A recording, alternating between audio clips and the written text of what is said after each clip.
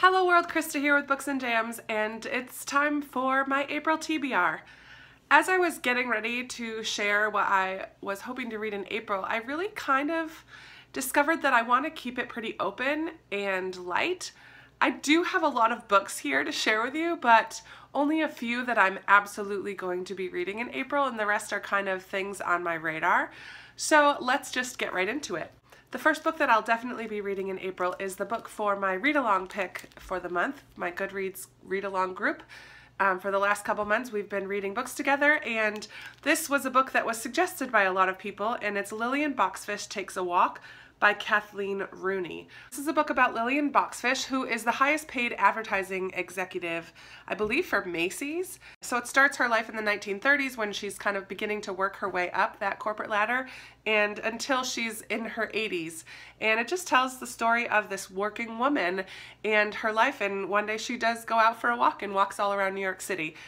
I think this is more a character study of this woman and the women in the workplace, a look at that, and I don't really know much else about it. I've heard that a lot of people really have enjoyed this book, so I'm looking forward to reading it along with you. If you'd like to join in, I will put a link to the Goodreads group below. I'm looking forward to hearing your thoughts and sharing my thoughts with you in that Goodreads group.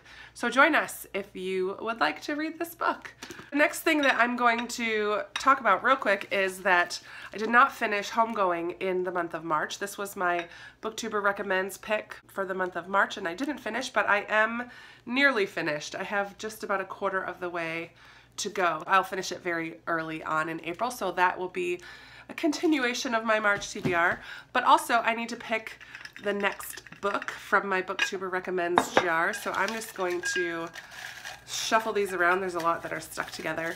If you're not aware, I have asked 12 booktubers to recommend a book to me, and I will put a link down below and maybe in the card somewhere to the video where I share all the different books that are in this jar so you know what the possibilities are.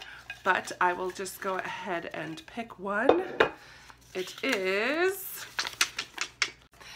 gonna be a thriller, Before I Go to Sleep by S.J. Watson from Julie at A Girl in a Book.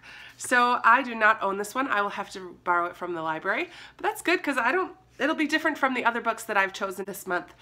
And it's been a little while since I've read a thriller, so I will go ahead and pick that one up from the library and read that book. So that will be on my list of books that I'm gonna get to.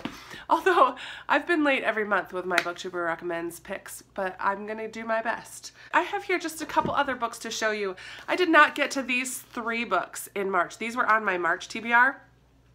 And they are books that I definitely still want to read. I have The Circle on hold from my Overdrive app for the audio book of The Circle. So hopefully when that comes in, I will be able to listen to that one. And this is going to be a movie coming out in April, I believe in April. So this is The Circle by Dave Eggers. I also have here The Underground Railroad by Colson Whitehead and Perfect Little World by Kevin Wilson. You can check out my March TBR where I talk a little bit more about those. I'm not going to spend too much time, but I'm kind of keeping them out. I'm not reshelving them so that if I get into the mood for one of those, I'll pick it up. If you just watched my first book haul from March, you'll see that I hauled a book for review called Sacred Scarred. And this is a Beauty and the Beast retelling with a faith emphasis, a Christian emphasis. It's modern day as well. So I'm looking forward to reading this and letting you know my thoughts on that. Thank you to Joanna Alonso for sending this my way. So that's on my pile for this month.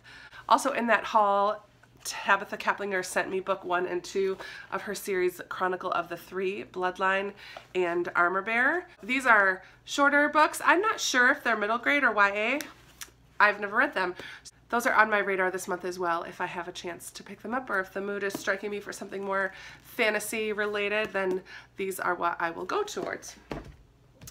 I'm really hoping to continue with my Anne of Green Gables. I did not read any in March, so in April I'd like to pick up the 3rd one, which is called Anne of the Island.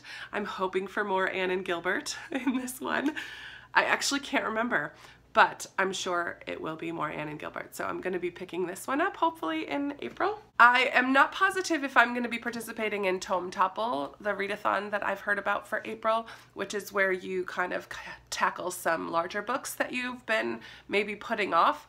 I did just haul this copy of Jane Eyre, which is a chunker. I think Jane Eyre is a pretty big book anyways, and I've never read it. If I decide I'm going to participate in Tome Topple, then this is the book that I will be focusing on. I was going to pick out 2 or 3, but I think I'll just stick to one. So if I'm in the mood for a classic or want to really connect with other booktubers who are doing Tome Topple, Jane Eyre is my go-to for that. Then I have a middle grade here, Howl's Moving Castle, which I believe is also a movie. I've never seen the movie, but I've heard lots of good things about this middle grade fantasy. And it's been a while since I've read a middle grade fantasy, so this will be probably a quick read. I mean, the spacing is huge and the margins are wide, and it just seems like it will be a nice, quick, fun read. Maybe interspersed with Jane Eyre, I'll throw in some Howl's Moving Castle. We'll see. The final book that I have my eye on for the month of April is this book that I just hauled from the thrift store. And this is Mr. Fitzwilliam Darcy, The Last Man in the World by Abigail Reynolds. This is just a fun take on Pride and Prejudice, where what if Elizabeth Bennet accepted Mr. Darcy's proposal the first time he asked. Just seems like a fun story. It's also not very long.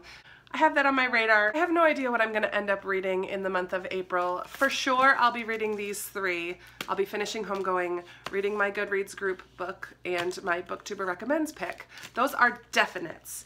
And if I participate in Tome Topple, it'll probably be Jane Eyre and Howl's Moving Castle. These are the rest of the books that are kind of on my radar for the month. So I guess you'll just have to wait and see. I guess I'll just have to wait and see. All of these are kind of going to be out on the top of a shelf or on the top of my stand next to the chair in my bedroom where I often read. They will not be shelved on my shelves. I want them out and open because they're kind of what is jumping out to me right now. So I would love to hear from you. Are you having a strict April TBR this month? What's one book you're really looking forward to? Are you participating in Tome Topple? I would love to know that. Maybe you'll convince me to join in the fun. I'll be talking to you soon, and I hope you're having a great day. Bye!